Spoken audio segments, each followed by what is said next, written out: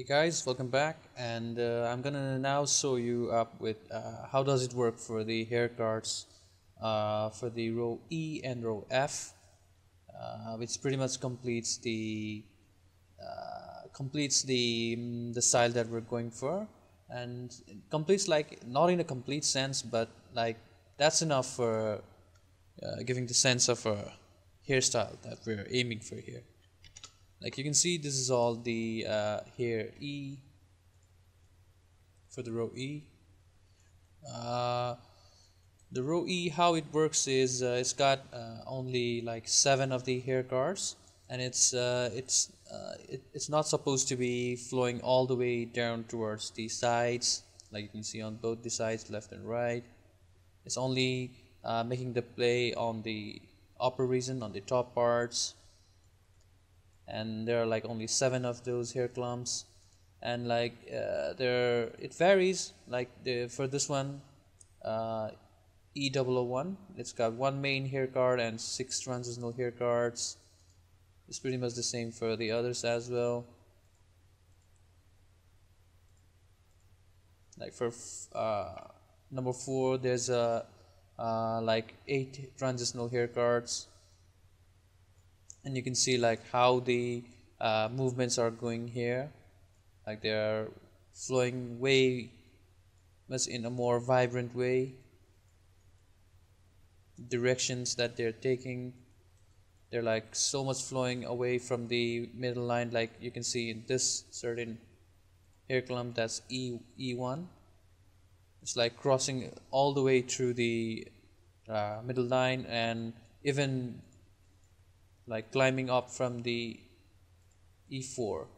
Like the E4 is laying right beneath the E1, and it's like staying just right at the top of it. Like what I want you to see here is the way how these cards are laying on top of each other, and how the movement they're flowing, like the noise, the pattern that they're going. And like if we press 5 on the keyboard and see, like you can see so many of the fins, and the feathering is way much higher now, the frequency for the feathering.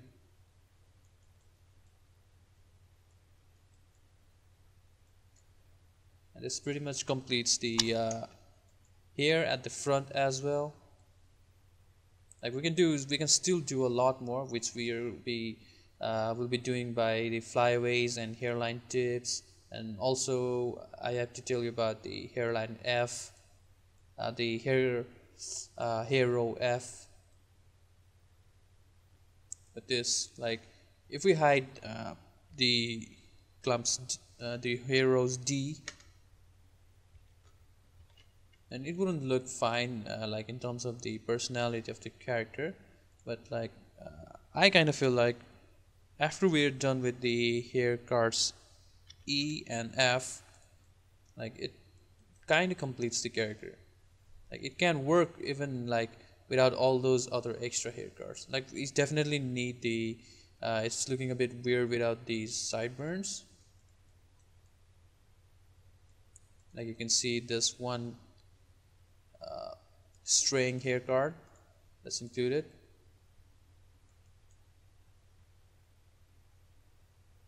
And like going on to the hair cards F, like these are even way more crazier now in terms of stray hair cards.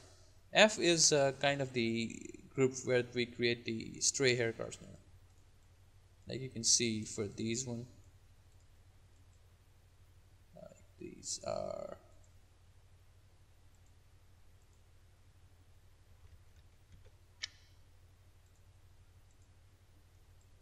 like F5 and F6.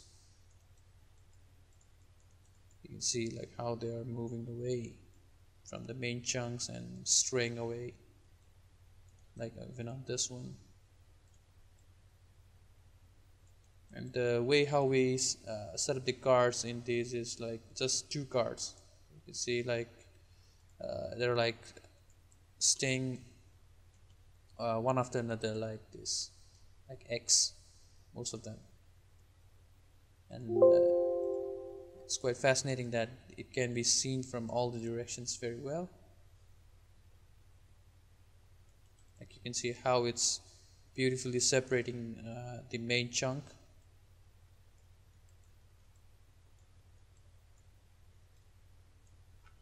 If you press 5 and view on the F, it's going to give better, more clear idea for how does it work. You can add some more over here, but it's only up to you.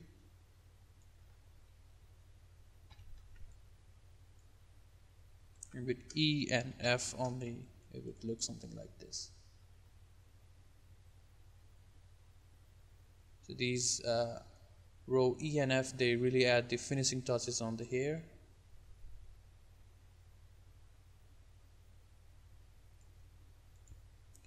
The main job of these hair cards is just to cover up the hairline and create the breakups, like at the back you can see. Now before I had a lot of uniformity on the hair cards at hair card B, like you can see here. Now once I'm done with all of those upper layer of the hair cards from C, D, E and F, it's pretty much covered and gives this beautiful kind of flow. Okay, so on the next video we'll be going to the sideburns and the flyaways kind of things. So thank you.